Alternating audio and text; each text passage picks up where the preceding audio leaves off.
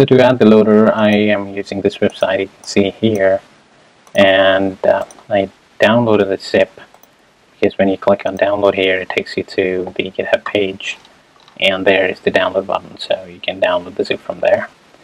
And here I have the SVG loader package. So we have loaders here, so I take the circle, I just copy this, go into our application,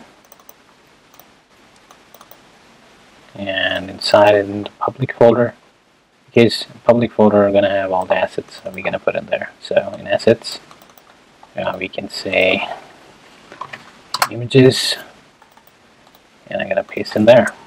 So we have circles.svg. Now in our code, I have this on our layout file. We're going to add this so that on every page, on the top of every page, we get this. So here I add the image tag, then asset. Now in public folder, G, and inside that we need to copy the name of this file. So it's circles.svg.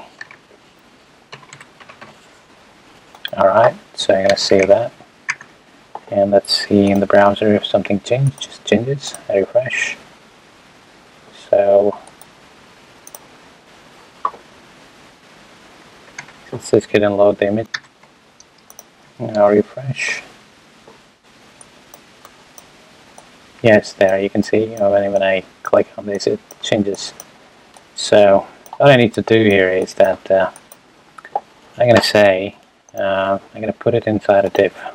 It's going to be a div with the class is equal to loader. Alright, so I'm going to cut this image and paste inside it. Now I refresh the page, and here I select that particular div and let's style it. So what we need to do, we need to say width 100%,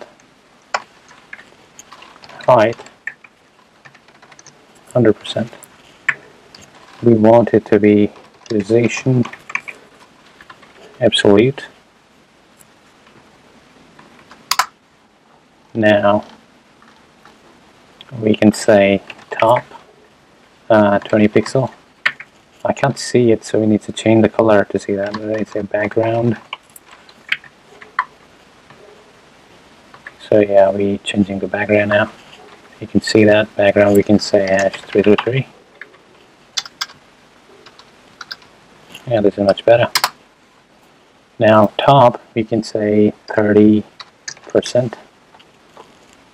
Now this is supposed to be padding. Need to correct that.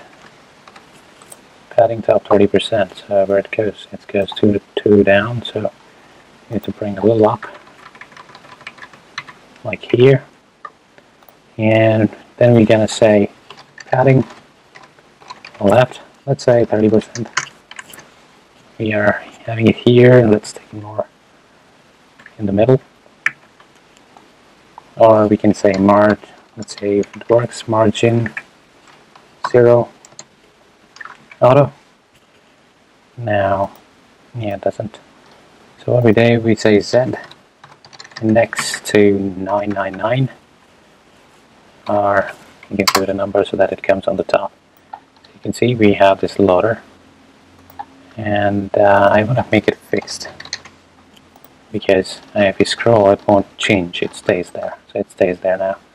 So what I'm going to do, I'm going to copy this code, and I'm going to copy this and paste it to the layout file. So we have CSS here, and I'm going to do it this way. Now, if I go to the website, we have our loader, but we need to do a little trick here.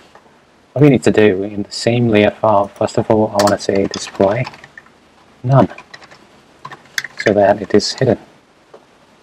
Alright, now what we go to the bottom and write some JavaScript. So we say here script dollar function, and inside function I say that set timeout, and we are going to get that $.loader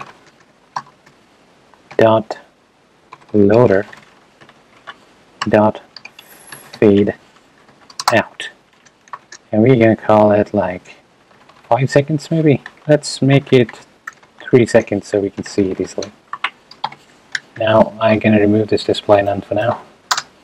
So when page loads, it stays there and then goes away. Now it goes away for 3 seconds, and the fade out I gave it 3 seconds, and we don't want 3 seconds, that's too much for fade out. So I said 1 second, and this set timeout to be 3 seconds. Okay, now refresh the page, goes away, go to new page, it comes again, goes away. So you see that your content is getting loaded, then it goes away. Now let's decrease the time. I say 15, so I think it's still much time, so let's make it 5, and let's make it 1 second. So if I give it to main page, then we go to top movies, upcoming movies, and you can see it looks far better. So this is how you add the loading to, if you go to some particular movie, let's say this one, it still comes, your content loads, and if you want more time, you can change the time. It comes on every page because you added it into the loader file.